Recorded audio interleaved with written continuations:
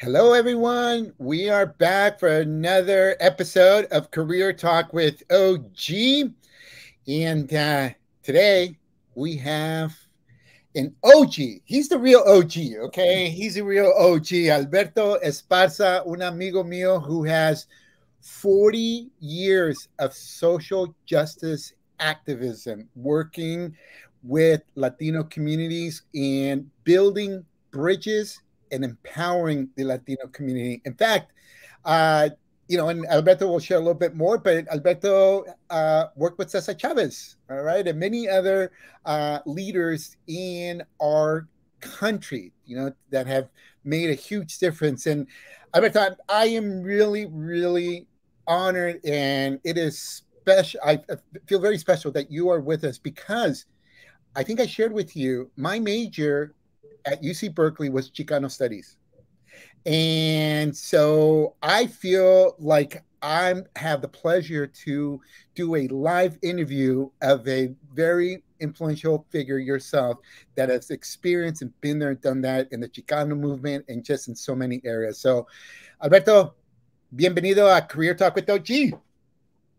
Well, thank you, OG. It's a great honor to be on your podcast. I look forward to the dialogue, and it is my hope that I can inspire some folks out there as well. So thank you again. Oh, you will. And, so I just want to read just a few things, Alberto, about you that you've done. And, before we get started here, but one, you're the founder of Sí Se Puede Foundation.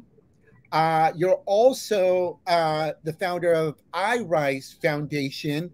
And, you've been serving many of the schools, children, communities out in the Nogales, Sonora area in Mexico, down in Arizona, Chandler, and so forth. And you've served on many boards and commissions. And I just look here at your bio, and you've just done so many things, and you continue to do many things for our community. But why don't we start first, Alberto, with you sharing with our viewers, our listeners, a little more about who Alberto is and your journey, and maybe take us back to how this all started. Okay. Well, I was born and raised in the Phoenix, Arizona, and I was raised by my grandmother, who adopted me, and I believe when I was 3 years old. So I just saw her as being my mom. Even though I had a biological mother, I always viewed my grandmother. My grandmother was very instrumental in my growing up. She was my role model, my everything. She was a leader servant at that time, and she didn't realize she was a leader servant. But I recall her in the early days in the kitchen. As we all know, the grandmas are always in the kitchen making pots of menudo, making pots of red chili, green chili, burritos. And I would always see her making burritos. And she was serving food to the homeless. And she would take me along her journey. And this was a daily ritual. And we would serve burritos, and we would serve sodas like Pepsi, Coca-Cola, and all that kind of stuff like that. And she did it daily. And even though that she was sick, she continued to make those meals and have other people come and distribute, but she would always drag me along her. I would always cry because I was not used to this, and I would see some strange people out there, but eventually she would say, you'll get used to it, and one day you're going to be serving the homeless. And so I would go out there on a daily basis with her. So she was my role model, and that's where I think I gained knowledge of a certain, of a servant leader. And don't want to get emotional, but every time I talk about her, I get very emotional. She lived until she was about 85 years old. And, she would tell me that one day you're going to make a difference, and one day you're going to become a leader. And I didn't realize that was going to come true. When she passed, I must have been like 21 years old. It was very difficult. I went on to Phoenix College. I wasn't the greatest student in the world. I didn't do well in high school. I think I graduated really at the bottom. But my grandmother wanted me to go to college, so I just said, you know what? I'm going to go to college and do this for her. So I went to the Phoenix College, and it was there that I found Activism. I joined a Mm. club called Mecha, Oh, and Mecha yes. was I very remember much. socially conscious. And I remember this young lady. Well, Alberto, pause for a second. There are some of our viewers and listeners that, even Latinos, that don't know what MECHA stands for. Please tell us just really briefly about MECHA, what it stands for, and MECHA. Mecha was a social organization that really gave back to the community. They were heavily involved in boycotts. They were heavily involved in making a difference, planting seeds of purpose and ambition in young Latinos' lives. They would be in the elementary schools promoting education. They were very socially active. They were under the auspices of the United Farm Workers Union and Cesar Chavez. And they would always encourage me. They would see me daily at the lunchroom. And I remember I came across a beautiful Latina who spoke brilliantly. And she would always ask me, why aren't you involved? When were you going to be involved? And would always encourage me to go to a meeting. So I went to the first meeting, and I saw a lot of OGs. They just came back from Vietnam. So there was a lot of veterans there, brown berets. And this young lady spoke very eloquently and encouraged us to get involved. And that's how I got involved. And then weeks later, we got involved in some boycotts and then marches on social justice. And I remember at the Phoenix College, there wasn't enough Latino professors. So we boycotted the dean of the school, and we did a sit-in, and we got arrested. So that was my first encounter of, being arrested by the police. But one of the things that I would like to say is that the marches and the boycotts are not like what you see today. Back in the day, we were all trained in nonviolence under the auspices of Mahatma Gandhi and Cesar Chavez and Dr. King. So that's the philosophy that we came in. There was a lot of training on that, and very respectful. And we always had the image of the Virgen de Guadalupe in front. Yeah. And it was very polite, very respectful. Not what you see today where there's a lot of violence. So we as OGs get discouraged by seeing that, because it wasn't the time when we were going out there and boycott. Sure, there was violence, but it was never from our end. It was just those who didn't agree with our cause. So that's where I truly, truly got involved. And it was the best 3 years of my life there. I learned a lot from these young people, these young Latinas. And the young Latinas at that time were outstanding leaders. And I truly believe that women make the best leaded because throughout my career, whether it be in social activism or whether it be in nonprofits, they have had a tremendous impact on our cause and our schools and our communities. So when I'm no longer here with iRise Foundation, I'm going to be looking for a Latina to take my place because I do believe that you need a motherly kind of person there to deal with the children and the families and that sort of thing. So that's how I truly got involved in activism. It was through the Phoenix College. It was through Mecha, and Mecha was socially conscious, and they had a lot of kids at that time who were enamored with Cesar Chavez and were enamored with his philosophy of nonviolence and making a change in our communities and boycotting. So I got the first taste, and I loved it. Even though we boycotted Phoenix College at that time, and we all got arrested, but it was probably the best experience of my life because I said, I finally got my stripes, OG, right there. Yes, you did. Yes, you did. Oh, gosh. And you touched on many things here. And so, again, everyone, MECHA stands for Movimiento Estudiantil Chicano de Aztlán. And as Alberto mentioned, it's a social movement organization, very influential, and many other organizations, both MECHA was standing on the shoulders of other organizations, and just like today, other newer organizations today are standing on the shoulders of MECHA and many others. And Alberto, too, I'm glad that you acknowledged, you made the comment and acknowledged about the power of women in leadership roles, because I was going to tell you, I'm starting to see here a pattern here with your grandmother influencing you, this woman that you mentioned who spoke very eloquently, mentioned. And so, yes, the power and the influence of women in leadership roles. Throughout my career, I've seen some outstanding Latina women who just make the best leaders, and I acknowledge that. I mean, they have a lot of leadership qualities that if we had a president, and if it's a woman, I think this world would be, the United States would be a lot better off, quite honestly. Yeah. And I'm hoping that one day there is a Latina woman as president of the United States. I think that's going to be pretty awesome to see. But that's where everything started.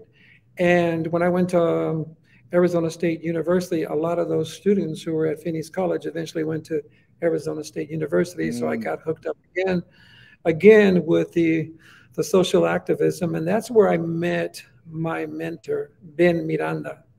Ben Miranda was an attorney who worked for the United Farm Workers Union and was very instrumental in shaping who I am today in terms of activism. He's the one that introduced me to the United Farm Workers Union, introduced me to Cesar Chavez, and invited me to become a bodyguard for Cesar Chavez.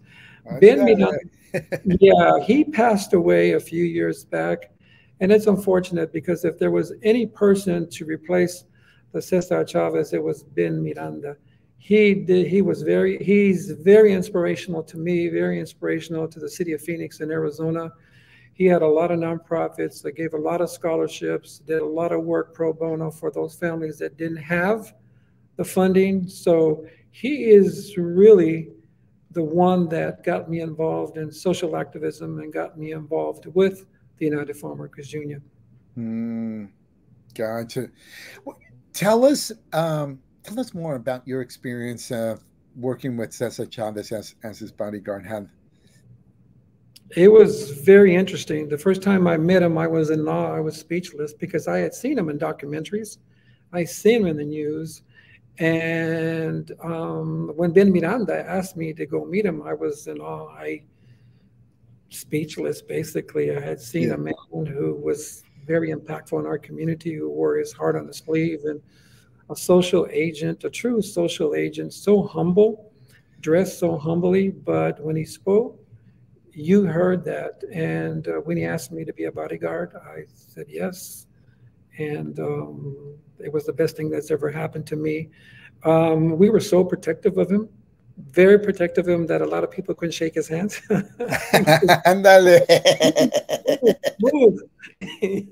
But we were just, he was a treasure. So we were protecting him as best we could, but he would always get angry with us because we were too protective. But yeah, but it was very exciting. And that's the reason why I started the nonprofit called Sí Se Puede Foundation, because that slogan belongs to Dolores Huerta. She was the first to do that during the movement.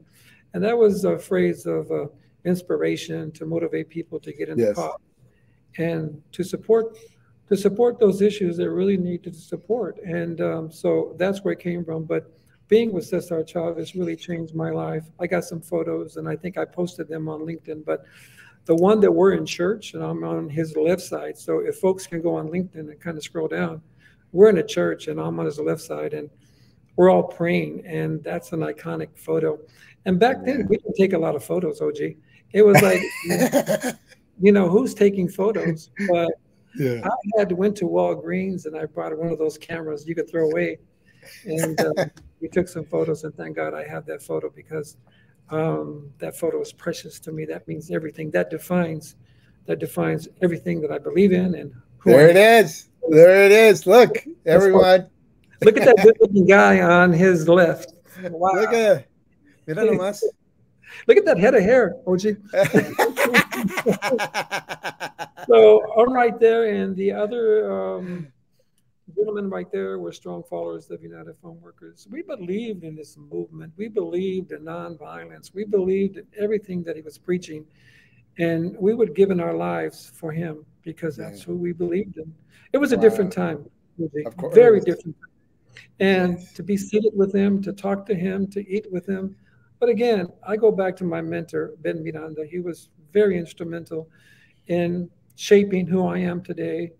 And if there's anybody that could have replaced Cesar Chavez, I think it would have been him. He was the attorney for the United Farm Workers Union. Just a beautiful man, and so I owe him a lot of credit. From time to time, I'll go on Facebook and I'll post his photo Yeah. up there just as a reminder of how much he's missed. But Gosh, what? my my journey was unique, very unique. Yeah. Well, and again, as I mentioned in the beginning, Alberto, me being a Chicano studies major, and the truth is that, right, as Latinos, even as Mexicanos or Mexican Americans, we have different stories. We're not just one group, right? And in my case, my parents were from Mexico. My mother came here undocumented. My parents worked in the fields for several months, and they basically were the scabs. They broke the picket line because, as coming from Mexico with the need, as we say in Spanish, la necesidad es muy grande, right? They needed the money. They weren't aware of all the social injustice or all the movements, right? Like many immigrants that come here to this country for the first time, you're not aware to what's going on. And so I grew up more Mexicano cultures. My parents listening to Pedro Infante music, Lola Beltran, kind of that era back then, right? They didn't listen to Malo. They didn't listen to Santana music. And it wasn't until I was in college and my major in Chicano studies that I began to be exposed to the whole Chicano history, the movement. And I was able to now bring the two cultures, mi Mexicano con mi Chicanismo, together. And so, like I told you, it's special to have you who have your experience. You're like a living, breathing history book, amigo. Thank you. But scab is so unfair because during the Bracero movement, a lot of the growers were bringing these Mexicanos into the United States who had no clue what the social movement was about. Yes. Who just wanted to feed their families. And I think that history is going to be kind to the Braceros who came here and not only left from familiar lands to unfamiliar lands and found themselves engulfed in all this social protest and call horrible names.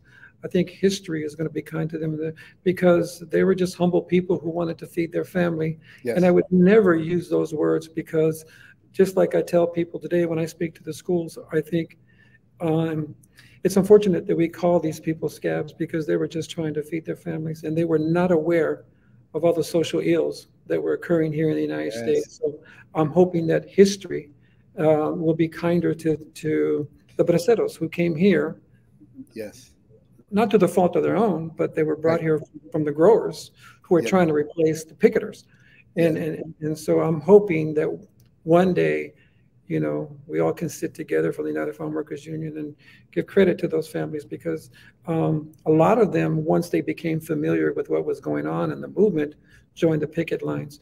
But I think that was more what needed to be done was more education to the Braceros. Yes. But how can you fault someone who trying to feed their families? Yes.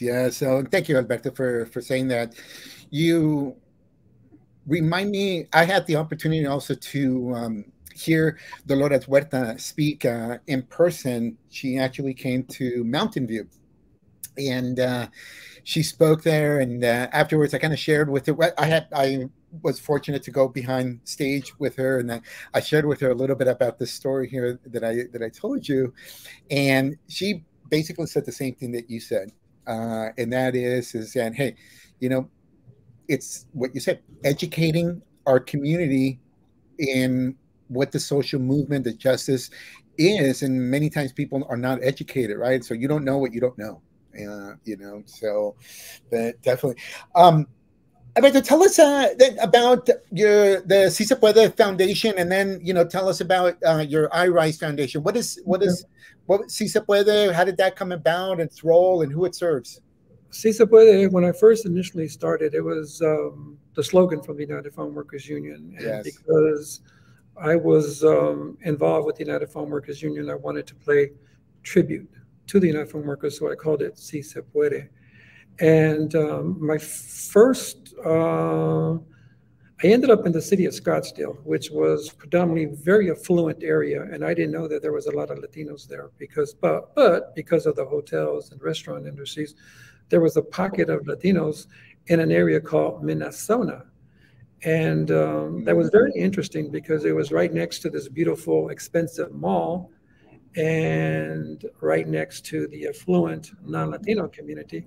So I was on the board of Chicanos por la Causa, and the former CEO, Pete Garcia. And Chicanos por la Causa is I fast becoming the #1 Latino nonprofit in the United States and really going internationally. So I owe a lot to them as well. But Pete Garcia got me involved. He called me and he says, Alberto, I hear you want to do more. And I said, yes, sir. He says, why don't you go to Scottsdale? Because we're having some issues with the non-Latino and the Latino community. What's going on? Well, the non-Latino was referring to our community as pigs. And there was a lot of division and tension there. So I said, I think I can help. So I went over there and I met with the Latino community and I met with the non-Latino community. And basically with the Latino community, it was about acculturation. They just arrived. So they weren't aware of that you can't have music at 3 o'clock in the morning and, you know, those type of issues. And so what I did was I taught English to the Latino community and I taught Spanish to the non-Latino community. And I began to tear down the walls that divided community and bring people to the table of racial understanding and harmony. And we brought these people together. So I began to correct a lot of the ills that were happening in that community. So for example, there was a lot of apartments there and a lot of the managers were working for the owners, and these managers would house 3 families for 1 bedroom. And, they were charging all the rent and it was infested with roaches and rats and that sort of thing. So one of the things that I did is I exposed them to 3 on Your Side, which does investigative work. Oh, yeah. We exposed them. And so things got a little bit better because of the exposure. And then a lot of those managers that were stealing money from our community were fired and they brought in some new managers and then they cleaned up the area. So I was really proud of that. And then with the non-Latino community, I taught them Spanish. So we began to build a bridge, better understanding of each other, because I truly believe that people don't get along because they never sit down and talk. Yes. They never sat down and talked. So we began to talk. We had the Pride Days where we go to clean up the neighborhood and do that type of thing. And then I would teach English, and then we would have barbecues where we would invite, you know, both communities, and we started to make a difference. So that's when the Sí Se Puede Foundation began to grow. And then I began to bring in other things. Now, the Sí Se Puede at that time was not a nonprofit. It was just an idea. Yeah. It was just an idea. So I brought in dance for the kids. I brought in soccer. We did a mural in the city of Scottsdale, which is very affluent and non-Latino. We had a wall with the Virgen de Guadalupe, the Cesar Chavez, and a graduate holding a diploma. It was kind of controversial at that time because no one expected the Cesar Chavez and Cesar Chavez, and then, you know, with the logo, and then la Virgen de Guadalupe. Yeah. The reason why I put the Virgen de Guadalupe is because that mural was defaced with a lot of gang graffiti, and I thought, hey, nobody's going to deface this mural. Yes. We did that, and that became a meeting place for folks. And the older community brought in candles, and they would pray. Now there was a pool, 6-foot pool there, and it was just a big hole. It was so dangerous that kids were playing around it. Little kids were playing around it. And thank God nobody passed away as a result of that. Nobody fell in. I got the to fill it up with cement, and that became Sí Se Puede Foundation right there in that community underneath the tree, right there. Beautiful. Right there. So if you go on my LinkedIn, you're going to see a Fiesta Farewell, and hopefully that we can kind of show that. But when the community realized that I was leaving, because I didn't say anything, I wanted to go into the schools. I wanted to bring in the Sí Se Puede Foundation into the schools and work with students there. So it was very tough. They gave me a farewell The United Farm Workers were there. Paul Chavez, who is the son of Cesar Chavez, was there to wish me well. It was a beautiful event. And that was the spark that I needed to go into the school. So Sí Se Puede began to evolve, Oh, okay. Okay. So it was a one-man show going from school to school, working with Yeah. kids who, at that time, the phrase was at risk. Yes. At risk was very popular, but I was working with kids who were heavily involved in gangs. Yeah. And I would be out in the communities at 2 a.m. working with these kids who were heavily involved in gangs, and we would have the cleanup days, and we would have dance, we'd close off the streets. And it just kept growing, and it kept growing, and it kept growing, so I kept advancing. Mind you, I didn't have any funding at that time. I was using my savings. I must have exhausted over $100,000. And Wow. when I got called to Chandler, I was flat broke. I was living in a vacant office, and I gave up on the Lord, OG. I mean, I really felt that he's not helping me. I don't see any light at the end of the tunnel. I gave up on him. And that night, as I was sleeping in the vacant office on the floor, very cold, and wanted to give up, I had a dream that night. Honest to God, this is a true story, that the Lord said, you never were alone. I was always behind you, making sure you were protected. And I woke up that morning, and I said, okay, Lord, I'm going to give it another shot. I'm going to continue to do your work. And thank God I did, because if I would have quit, OG, it would have killed me, because I never would have known what would happen with this organization. So Yes. expanding, and then I brought in robotics. Yes. And then with the robotics program, it just kept growing and growing and growing. A couple of years ago, I had cancer, and I had to retire. And the doctor said it's time to retire, and I was crushed because I needed the community more than the community needed me. So I took about a year and a half off, and I was reflecting on my life, and I wasn't happy, and the doctor said, okay. So I started the I Rise Foundation, which is geared to the Native American community, because I already had been working with the Native American community, but I brought in STEM, science, technology, engineering, math. So I began to introduce this to the Native American community in every schools. And what I found is that, and what I coined in the Native American is, they have a culture of gold. And people ask me, explain that. It's rich in traditions, folklore, customs, food, music, and the beautiful elders who have maintained the history generation after generation. So I gave a speech to that to the Native American students, and they loved it. And I've been there for the past 6 years, and I've been providing STEM programs. And in January, I was asked to go to Nogales, Sonora, Mexico. And I thought I was going to work in 2 schools, but they ended up saying 200 schools. So, gee. Wait, 2 to 200. Yeah, so gee, I fainted and got myself up, and I said 200. But I decided that that was just too much for me. And at my age and with my health issues, I decided to stay in Sonora, Mexico. And I began to provide a comprehensive STEM program, science, technology, engineering, and math, to a few of the schools. I've been going to give some resources, whether it be First Lego League robotics. Now, First Lego League is the entry level to any student who is interested in a career in engineering. So I brought that there, and I've been expanding that. And my hope is to have First Lego League scrimmage and a competition for the students of Mexico. And then eventually and keep going, bring in the underwater robotics and so on and so forth. So I'm going back in October to visit a couple more schools and introduce them to STEM and bring them some soccer balls. So if any of the listeners want to donate 1 soccer ball, we can sure use it. I'm trying to get at least about 100 soccer balls to deliver to Mexico, if that's possible.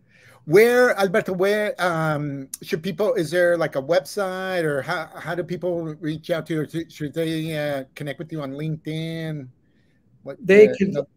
They could connect with me on LinkedIn. My phone number is the 520-252-9532, or they can go to irisefoundation.com, and they can connect with us. But we sure can use it, because my foundation is fairly new. We have been operating based on just fumes, but I'm a type of person that is going to do it anyway, no matter what. I have Yes. a history of, you know, if I can dream it, then I can do it. And this is what I've Yes. been doing Yes. since my career. Yes.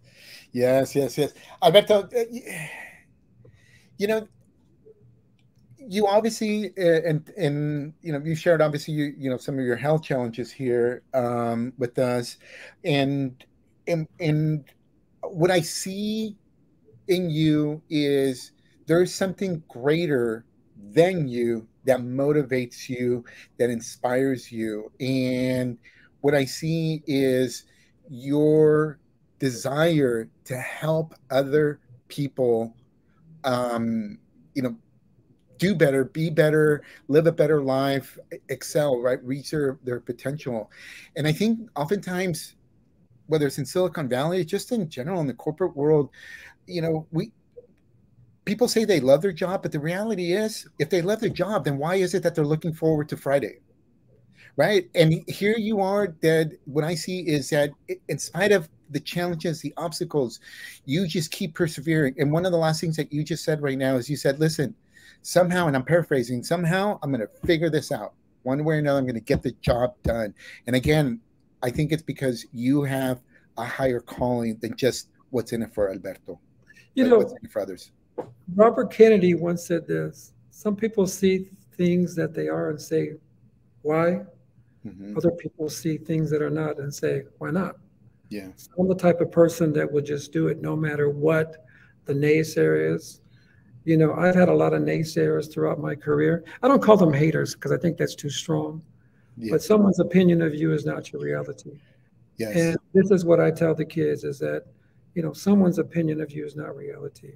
Yeah. Today, today is the day where you're going to start fresh and do some great things. But I'm grateful to be alive. I'm grateful to have a second chance. And it's been quite of a journey, Oscar. Being in the Native American community is very special to me. And they're closely like the Latino community in being shy. Hmm. And but I was able to go into this community. I love this community. It's been the best time of my life during the iRise Foundation. I'm Yeah. grateful to have the opportunity. I great board of directors and who allowed me to do it my way. You Sure. know, and whenever you have a board like that, I love what I do. What can I say? Yeah. Of course. No, I feel it. I feel it, and I see it. And now, I bet what are you looking forward to accomplish here in your nonprofit, your professional, just your life? What's one or two things that are still on your to-do list here to check off? I want to truly make a difference, and not only in the Latino community, but in the Native American community, who I hold so dear. I want to be able to go to TED Talk and share my Mm, journey because I think that people can learn from my journey, my experience in the nonprofit world. It wasn't easy. It wasn't easy. And I tell people that when I'm no longer on earth, I want somebody to say, he did it his way. It wasn't easy, but it was Alberto's way. And and so, and I got to get to Berkeley. Well, gee, if you can help me get to, those are my people. That's All where right, that's where Berkeley. social activism started, and I need to be Yes. there where I'm no All longer here. right, my Cal peeps. Those of you that are listening, watching, okay, please reach out to Alberto. He needs to and wants to, and we need to have his presence there, his message there at Berkeley, at UC Berkeley.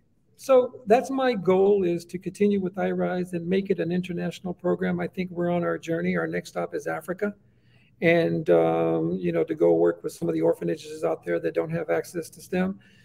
So just like I said, the access to STEM shouldn't be related to your zip code. I Yeah, mean, everybody needs an opportunity to dream, to be able to dream about careers in STEM because that's the future. yeah, And one last thing, I'm not sure how much time I have, but here's a poem that I would like to be said when I'm no longer here. And I'm not thinking about death in a morbid sense, OG. It's just, Yeah, as go ahead. you think about them, is that it's called 100 years from now. And there's no author attached to it, but it says something like this, and I'll paraphrase. 100 years from now, it won't matter what type of house I lived in, what type of car I drove, or how much money I had in the bank. But the world may be just a little bit better because Alberto Esparza was in the lives of children, families, and communities. Amen. Amen. And to that, if you notice, everyone, the background image that Alberto has, a group of ballet folklorico dancers, of different ages, and to his left shoulder, right, depending on how you're looking at it, you see a little kid there, kind of sticking out, and yeah, it's just again a visual example, Alberto, of you always looking to make life a little better for that next generation.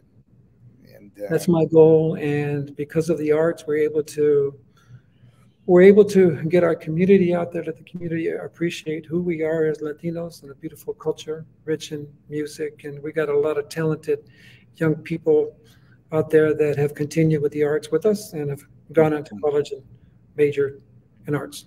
yeah, well, Alberto, muchísimas gracias for being again on Career Talk with OG. Again, your story is very heartfelt, very inspirational, and you're a great man with un corazón grandísimo that somehow you have an endless amount of giving and serving to others. And thank you for being like that. But everyone, again, thank you so much for joining us today on Career Talk with OG, and as I mentioned, with the real OG, Alberto Esparza. Alberto, gracias, amigo. It's a pleasure to be on your podcast, and I'm glad to know you. And I'm sure that we're going to be great friends going forward, and especially when I get to Berkeley. Yes. All right. Have a beautiful week, everyone. Thank you so much for joining us.